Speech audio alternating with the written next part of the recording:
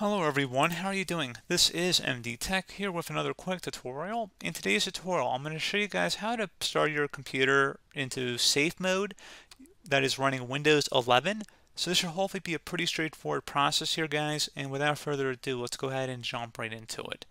So if you're able to boot into Windows, great. If not, I'm going to show you guys where that part of the video picks up with you guys if you're unable to boot into Windows, so it should work for everybody, assuming your computer turns on to some extent. So we're going to go ahead and jump straight into it. So assuming you're actually able to boot into Windows here, what you're going to do is right click on the Windows Start icon, and you're going to select Shutdown or Sign Out, and then you see an option that says Restart. You want to hold down the Shift key on your keyboard. Again, the Shift key right underneath the caps lock and right above the Control key. So hold that down and then select Restart. If you're unable to boot into Windows 11, you should be prompted to automatically repair your computer, and you'll probably see a screen that's going to look very similar to what you're about to see here. So if it says preparing Windows computer and was unable to boot, you're going to see similar options, and you're going to want to go ahead to get to the screen we're about to be on here, which everybody should be able to get on.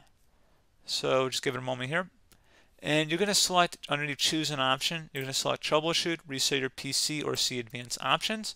Select advanced options again. Now you're going to go ahead and select startup settings, change Windows startup behavior, and select restart.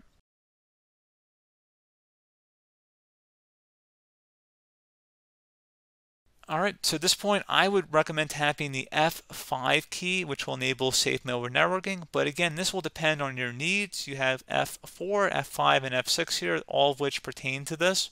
So pretty straightforward, guys. I'm going to just tap F5 for the purpose of this video here.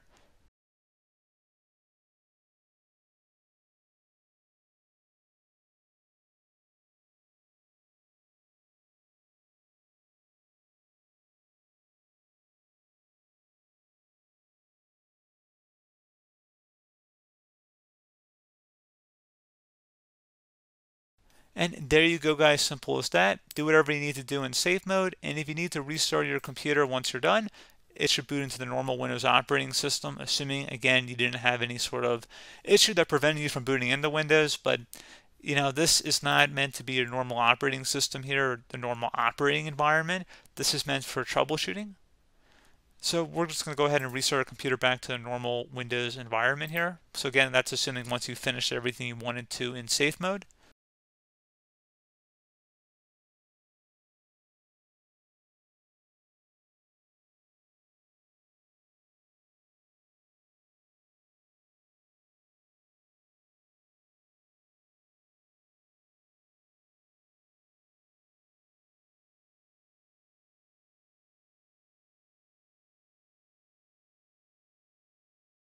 So there you go, guys. Should have been a pretty straightforward tutorial. Do hope I was able to help you out, and I do look forward to catching you all in the next tutorial. Goodbye.